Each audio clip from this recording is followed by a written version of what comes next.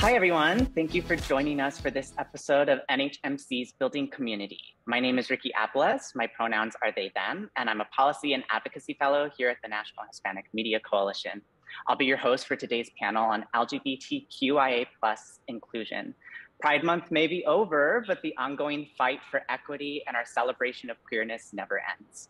And we're so excited to welcome Vico Ortiz, actor, producer, and activist from the hit HBO Max series Our Flag Means Death, Frankie Rodriguez, actor and self-described future Real Housewife of Beverly Hills, from High School Musical, the musical, the series on Disney+, and Curly Velasquez, actor, writer, fashion icon, and content creator from Pero Like at BuzzFeed.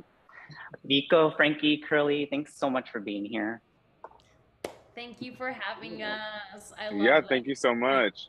Yeah, so I'd love to just hop right in. I used the term queer in my intro, and that term remains a controversial term in some communities, but younger generations have really tried to reclaim it. And so I'm wondering what queerness means to each of you. And let's start with Vico. I love this because very much so, when I first received the word queer in my life, it did not have a negative connotation at all.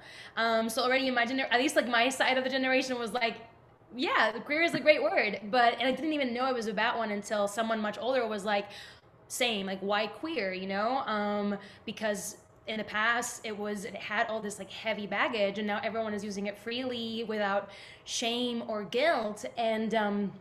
And then I was like, let me look up like what does queer mean? You know, like let me just like get the definition right and see what's up. And some of the words that come up when you just straight up just look for the definition of queer are unusual, strange, curious, unconventional, atypical, different, right? And unfortunately, society, the society that we're currently living in, the way that we're brought up is to be scared of being those words. It's bad to be different, and we're constantly told what we can or cannot do to better serve the system that's currently put in place. And instead of nurturing a sense of curiosity of the self and the world and the people around us, what we're told is being different is bad, you have to fit in, and these are the things that you gotta do in order to fit in. So I don't want that. I don't want that for myself. I don't want that for anybody. And I love being queer. Queer is healing. Is healing all of that. For me, being queer nurtures that sense of curiosity and exploration and learning and discovery of myself and the world and the people around me. And it gives me this lens that's not set in restrictive or stagnant structures. So, I mean, everything that I will do forever in my life, what I am, everything about me is gonna be queer. It has to be queer, because it gives me permission to question and reclaim what works and leave what doesn't with love and compassion, so I can keep showing up as a more authentic version of myself every single day. So queer all the way. Oh, that's so beautifully put. Thank you. I really love that you talked about the systems that we exist within and how we've been taught to view it as something negative. I also didn't grow up with viewing the term negatively. And so, Frankie, what was your experience with the term, and what is your experience with it now? Yeah, I mean, growing up, being called queer was something that was definitely thrown out there, and it wasn't in the most positive light. It was kind of to diminish and made to feel bad. And so when the conversation was coming up, and it kind of feels like it semi-recently of kind of using queer as a term to like blanket a large community, I was like, ooh, I don't know if that one sits comfortably with me. But then to see the way some people have really reclaimed it and kind of have stepped into it, and kind of it's like almost as like a sense of power now, and to say it with pride, like I'm a queer person. Now I'm like, it's weird to think there was a time where I wasn't referring to myself as a queer person. So I think it's kind of exciting to see the way we can evolve in that way, and everybody's kind of just taking ownership in their queerness. And so that's kind of where I'm at with it right now. I love that. Thank you for sharing. That's so cool to hear how you've evolved with the term, and to see others in your life evolve with it as well. Curly, what has your experience been with it?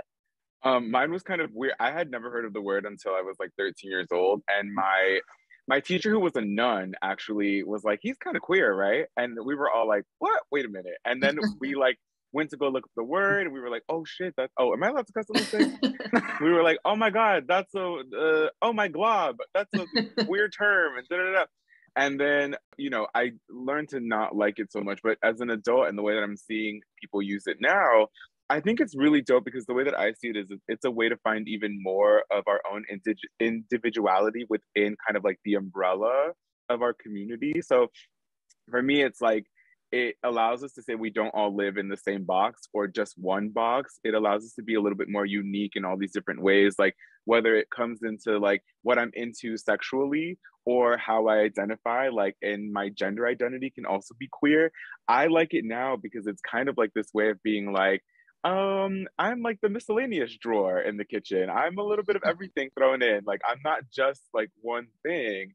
And so it kind of allows me to like give a little bit more detail about who we can be. And to me, when we talk to the straights, right, to the cis het, we can be like, we're actually all very unique in our own way, and we're not all the same. So like, come and ask me, like, come and see what's up. And you know what's also really cool about that is that not only are we not all the same, but y'all are not all the same. Cis hets, like, y'all can get into some stuff too, you know?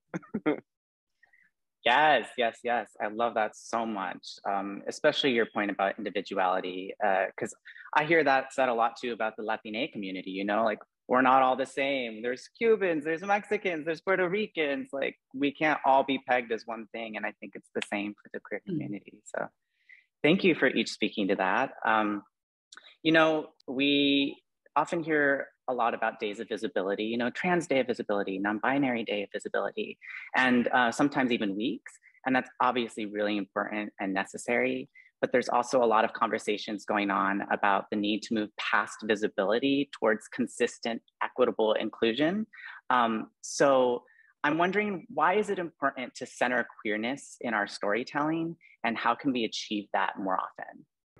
We wouldn't be talking about needing inclusion if there wasn't any visibility, and we wouldn't be needing visibility if there was inclusion.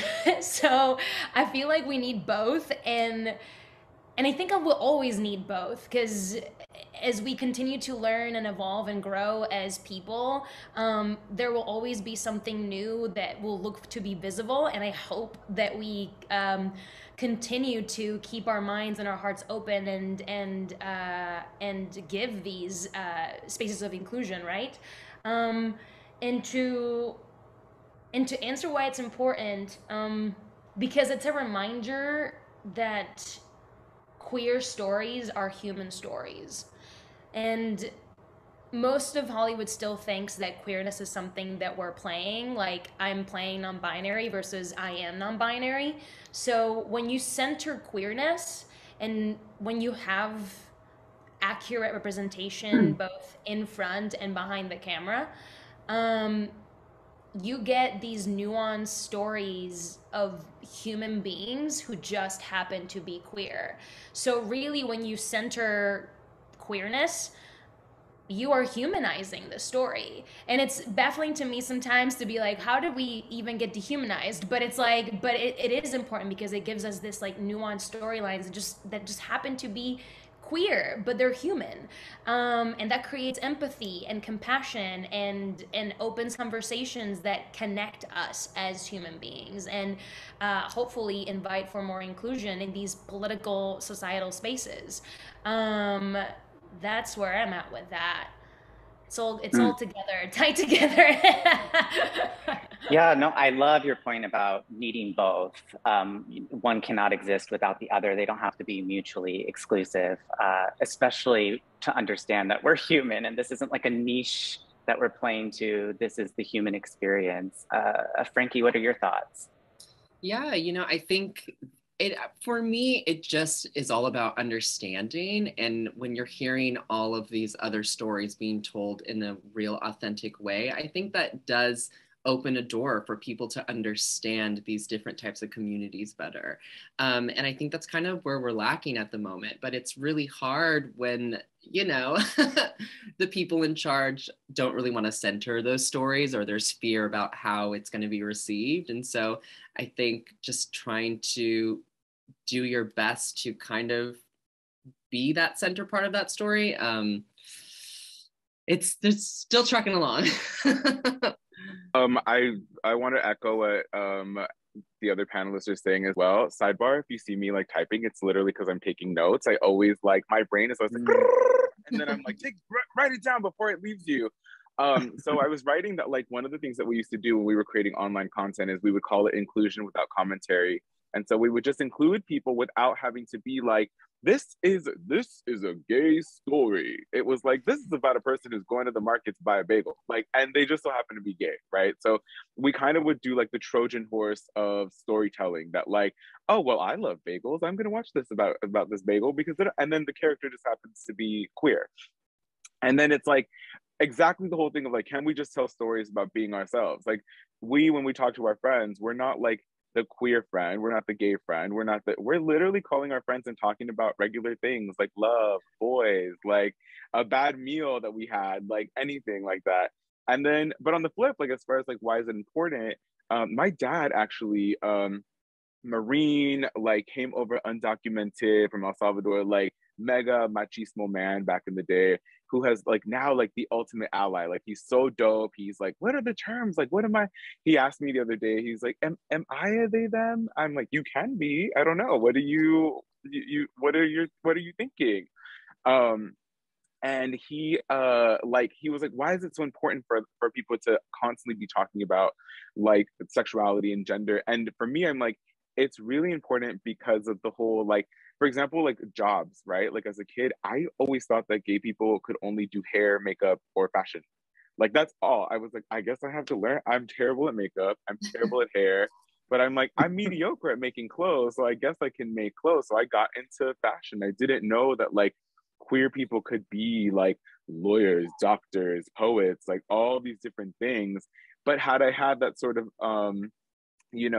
vision or something to look up to as a young kid, like, maybe, I mean, I'm happy that I had like the life that I did, but I'm also like, what else could have been the possibility?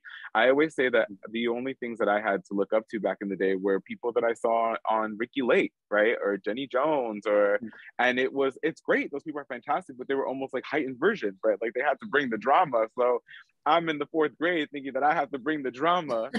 And it's like, it wasn't that serious.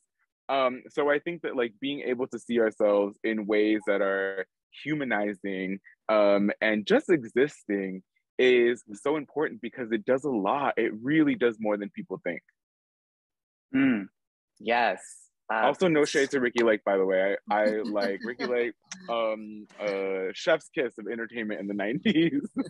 No, that's so fascinating. And I love that story about your dad. And, it brought up this conversation too about like the words that we choose to use, and how language is evolving. And so it's okay to choose a new set of pronouns when you feel empowered in who you are. It's okay to choose a different word that represents how you view yourself in your community, like Latina or Latinx. And so I kind of wanted to actually ask you each about that. Like, how do you feel about the language that we're starting to adopt in the queer community? And do you feel empowered by it, or do you see people in your life who feel more empowered by that language? I think language is super, I mean, I'm obsessed also with the whole like Spanish English, because I grew up speaking Spanish predominantly, and well, it was my first language for the first 18 years of my life. And the Spanish language is incredibly binary, and not just incredibly binary, but centers the cis het male experience as the only one, and everything else is othered or barely even mentioned. So even feminizing words was a big issue, I think, in the 50s.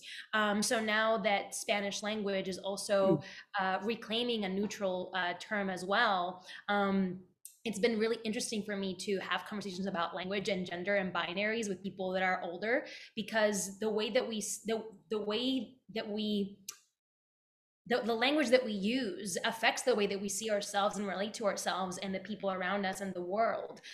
So when your language ingrained in every single molecule of your being is so binary, introducing the possibility of there's more than two is like, every structure is like, but what do you mean? What? There's no way. And putting the language aside, the binaries aside, even stuff like, I think if I'm not mistaken,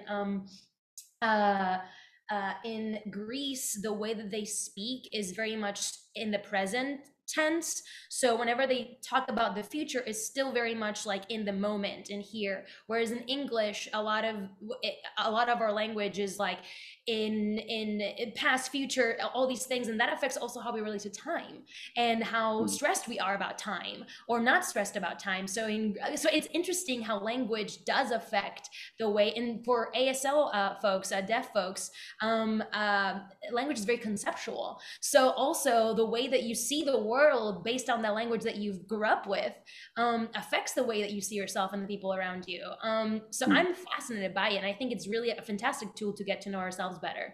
I also think that, as everything, language is ever evolving. So thinking that this is the language that we're going to use forever is like, we didn't talk the same 10 years ago, 15 years ago, 50, 100. We're not going to talk the same, in another 5 years, 10 years. And language is alive, and it should be alive because we are alive. I think, in this dimension at least.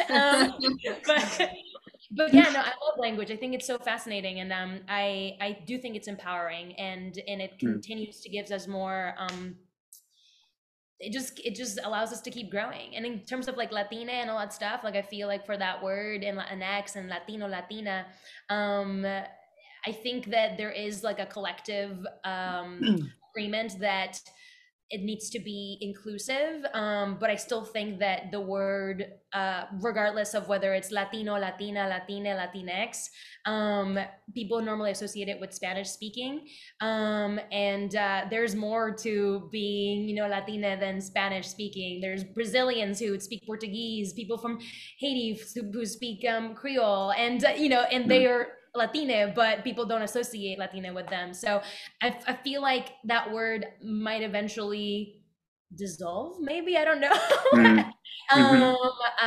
And we'll just straight up be like, I'm Puerto Rican, and we'll just say where we're from and acknowledge that, and but who knows? Yeah, I think one big lesson I've learned in the last few years is that it is always constantly evolving, and I'm happy to be a part of a time where we're not so, because like I feel like I'm sure all of us feel the same way, where like we're brought in, like what we're taught in school, like that's it. So it's either this or that, and you're not really taught to kind of have a conversation about like, well, what's in the middle? Well, what does it mean to be over here or over here? And so I'm honestly thankful for things like this, and also like, apps like TikTok, where people are sharing their experiences and kind of sharing where they're at and where they are, whether it's like pronouns or how they want to be referred to. And it kind of like makes me like question myself, and not in like a negative way, but in a more like exciting way to explore the different parts of myself, where I'm just like, oh, like I can also be a little bit of this and this and this, and I don't have to like put a label on it or a name on it for someone else to understand me, because at the end of the day, I'm just trying to understand myself so I can be a better person for the world. So I think I'm very open to like seeing the way things change and evolve, and kind of seeing the way that's going to dictate the way my life goes and how I refer to myself, or new things that I learn about myself. So I'm open to it. I love that so much. Thank you for sharing that with us. Yeah, I had a very similar experience just last year, and I think I'm still like learning and trying to figure out what parts of myself I want to embrace more. And so and it's exciting. I feel like I'm at an age now where it's like not so scary to be like, oh my God, but what if someone thinks this about me? Or like, I'm just like, I don't care what you think about me. It's like about me and my experience. And I'm like very open to the changes. I don't know. It's exciting. Yes, absolutely. Thank you so much. Curly, did you want to add anything more? Yeah, I mean, you're when you said you want to add anything more, you giving me the option. Like, am I like, I'm good? Yeah, you can say I'm good. That's okay. I know you're Oh, taking notes over there. I am taking notes. I always get so excited. I'm like, oh my God. No, but I just wanted to echo like a lot of like what Vico was saying too. Like when people argue about the word like Latine, Latinx, Latino, I'm always like, oh my God, we're arguing about the wrong thing. Like those words are all rooted in like white supremacy. And when are we gonna talk about that? You know, when are we gonna acknowledge like the indigenous communities that are, you know, a part of us, the Black communities that are a part of us, like those words, you're right, there it is an erasure of a lot of those identities. And it's like we're over here arguing about one letter when we should be arguing about like how do we make people feel seen in the community. And saying that too, you know, Vico was mentioning how language is constantly changing, and I was thinking, I don't know if Vico, if you said this or if I just thought about it, but I was thinking about how people used to talk during like Shakespeare's time, like, oh, where art thou? Blah blah blah. And I'm like, and then you said, what are we gonna talk like in 100 years? I'm like, what are we gonna be talking like in 100 years? You know? But also too, I do want to say that too, like, and saying that language is kind of like it belongs to nobody, but at the same time, you know, Maya Angelou, my favorite Aries perhaps to have ever existed, maybe her and Lady Gaga. But like she would quote the Bible often. She would say that words are so important. Like in Genesis, it says that in the beginning there was the Word, and the Word was God, and the Word was with God, right? And so words are so powerful. They can change lives. You can start wars with your tongue is another quote. And so like being able to use language so that people can feel safe and seen is really so important. And so it's like, stop being so precious about something that you're gonna die anyways. You're not gonna use it anyways. Like who cares? Like it doesn't matter. But you know, going back to what we were talking about, those NASA photos, those things of space and all the different things, like how we're this tiny little speck, like if in the time that we're here and we can make each other feel safe and seen just by a simple word and a simple letter, like why would we not do it? Like why are you so precious about it? And so I'm like, everybody take a shot, have a cigarette, go do whatever makes you happy. Calm down. It's gonna be okay. And let's talk about like the real issues within the community. That's what I always say. Yes. No, you know, you make so many good points, and it actually leads into this next question I have, because when we're talking about all these things that are going on and like, you know, chill out, like find joy in your life, all those different things, I think it can be really hard for younger people who are still navigating their sexuality or gender identity, trying to figure out what their place is in the world, to accept themselves. It can be really hard for them right now when policies are being passed to take away their rights. You know, they might just be becoming aware of what's happening in the world and feel afraid. And so, Vico, in a recent panel, you spoke about what it means to be non-binary, and you spoke about it a little bit today, especially as it relates to Jim on Our Flag Means Death. And I love what you said, that Jim isn't more masculine when they have a beard and more feminine when they don't. They are the same person, and the only thing that changes is the way that people perceive them based on their expression. And I just thought that was really beautiful. And so for all those young people who get to see you live in your truth, both on and off the screen, whose lives you're changing by doing that, what would you say to them about the barriers you've overcome, and how can they make change in their communities? Oof. Wow, thank you. The biggest barrier that I've still in different ways processing and overcoming was that mental indoctrination that society so carefully crafted for me so that I'd be afraid of being myself. And because of that barrier, when I first came out, my very first coming out, I was like, should I even? I really put a lot of thought of should I even be public about this, because I've been taught my whole life that being gay meant I could lose work or I could not get work, and it happened again when I came out as non-binary.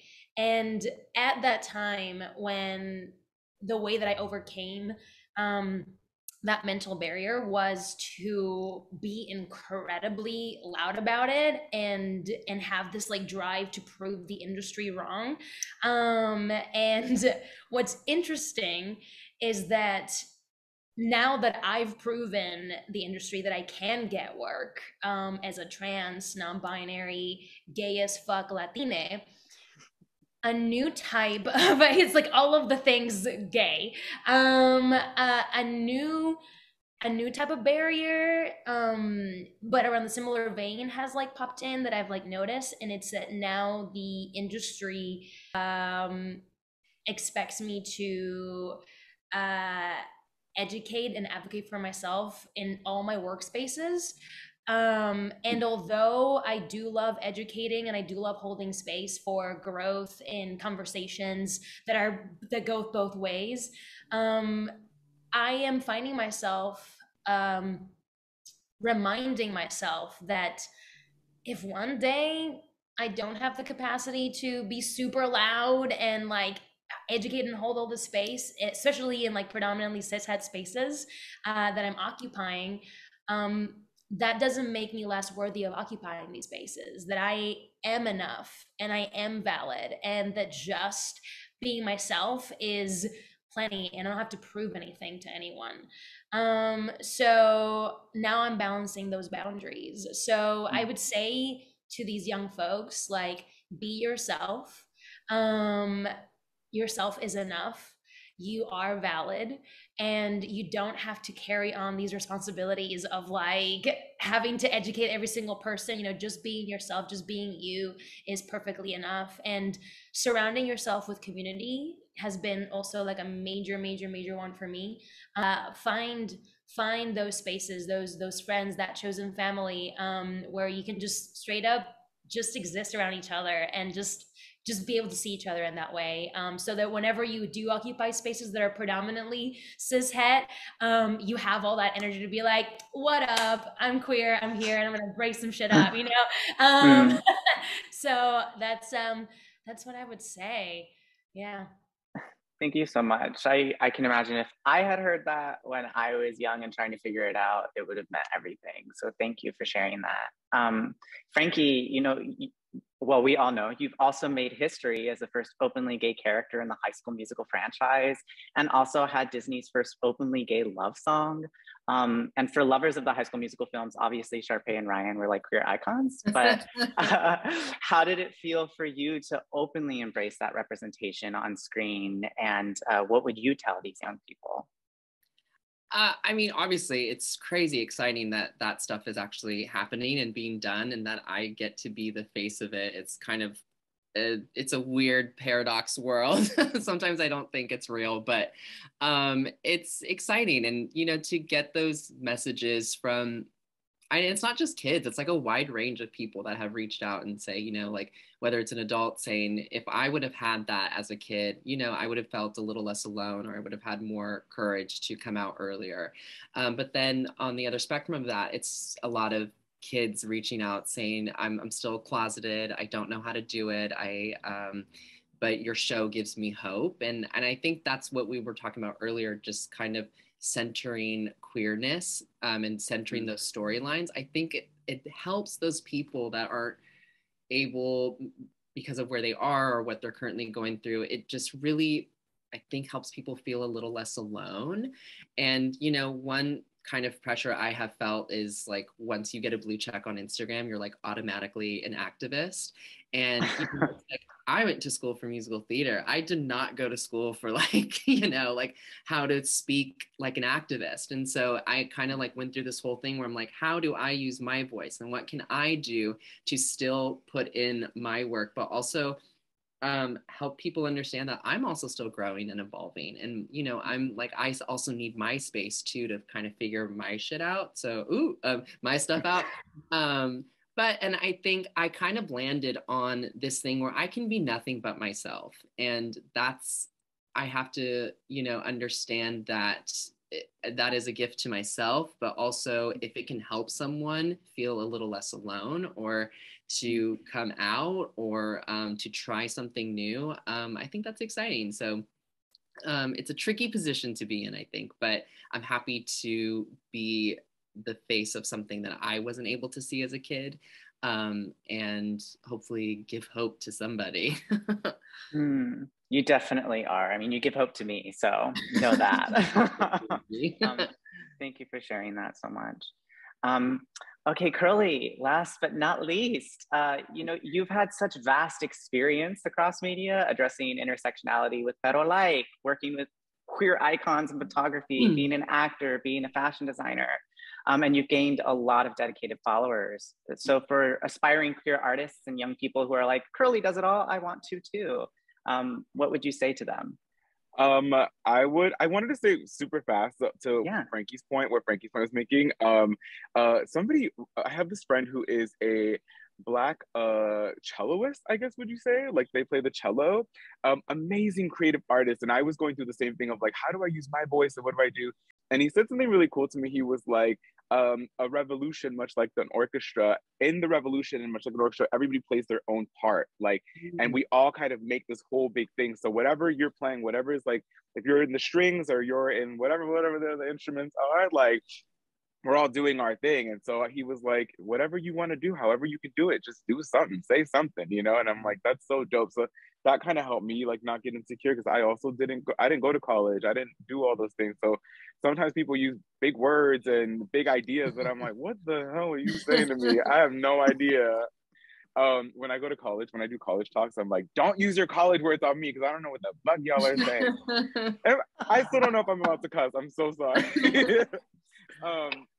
But to answer your question, I'm like, look, being queer is hard. Everybody knows that I'm like, it's so hard. Like, when you're growing up and you're with the straights, it's hard. You grow up and you meet other people just like you, it's hard. We're one of the most judgmental communities as well. We are, people with a lot of trauma who sometimes let that out on other people within our own communities, right? So like, I would say what I always tell everybody, like, pour into your own cup. What are you doing to become the best version of yourself, or your favorite version of yourself? Like, how do you look in the mirror and go like, oh, there you are? Like, how do you put on your earrings, your mustache, your makeup, your nail polish, and go like, oh, sweet angel pie, I see you, there you are.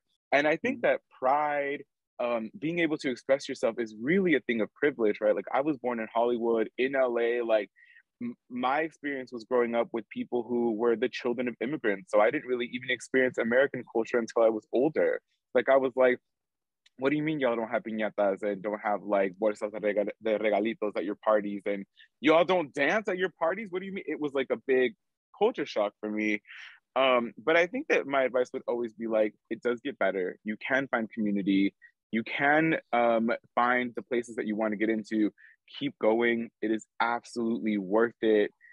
You have access to a wonderful tool. Hopefully you do. It's also a thing of privilege. If you can access your phone, the internet, TikTok, like, there are people out there who are just like you, waiting and excited to love on you, to hold you and celebrate you for everything that you are. So like, don't give up, keep going. That's what I would always say. Thank you so much for that. That's all the time we have, but I just want to thank each of you so much for joining us today and sharing your experiences. Your work is saving lives, each of you. So thank you.